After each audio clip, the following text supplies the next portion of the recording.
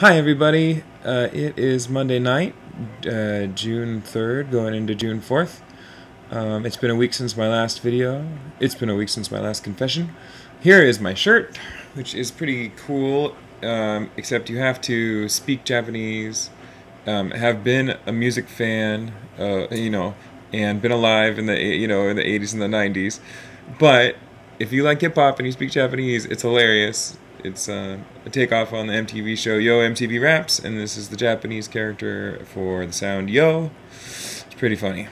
Okay, so a lot has happened in the last week, and I have so much I want to say all the time, and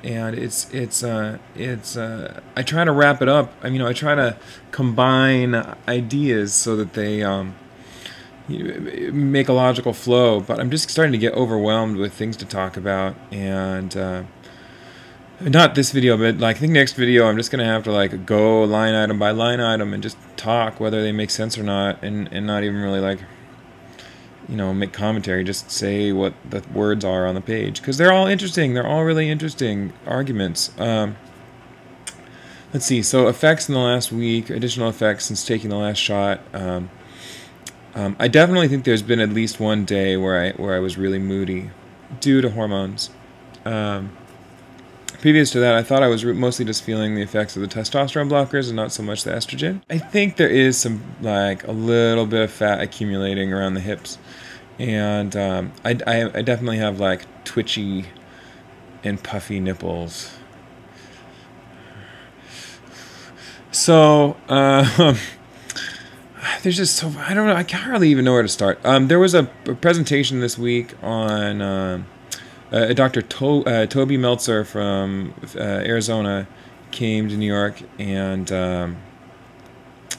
did a presentation on female-to-male procedures, male-to-female procedures, and on FFS. And I went and saw them all, and that was really cool.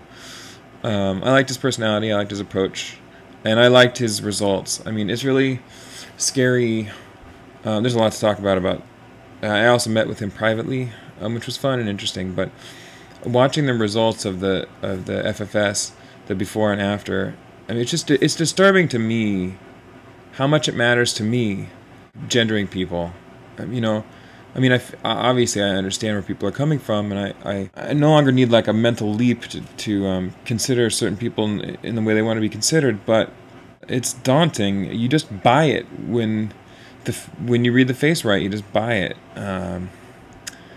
and that's really. I mean, that's the crux of a lot of my own fears. Is that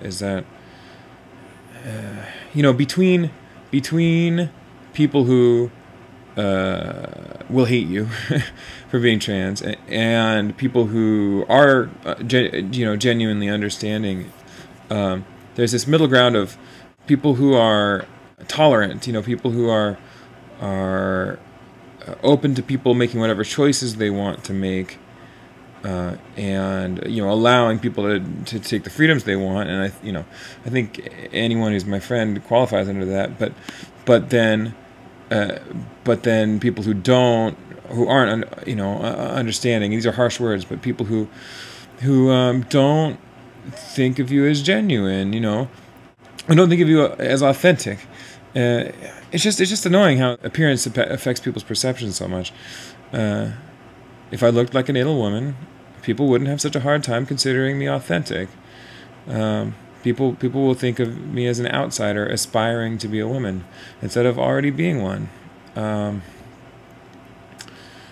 that all plays into my fears too. I can never shake the idea that maybe I'm the idiot and gender is socially constructed, and the transgenders are not authentic, and I'm an intruder, and I'm aspiring to something that's imaginary, a gender of any sort. If gender is socially constructed, then and I don't believe these things. I think they're absolutely scientifically disproven, and all kinds of I think it is a symptom of lazy thinking. I think terrible ideas, but it's just a boogeyman, right? And in fact, there was a Huffington blog post. A bunch of people railed into the author over that exact point. But you know, I can't shake the idea that just as a boogeyman, that I could will myself out of this, that I'm being weak by choosing transition,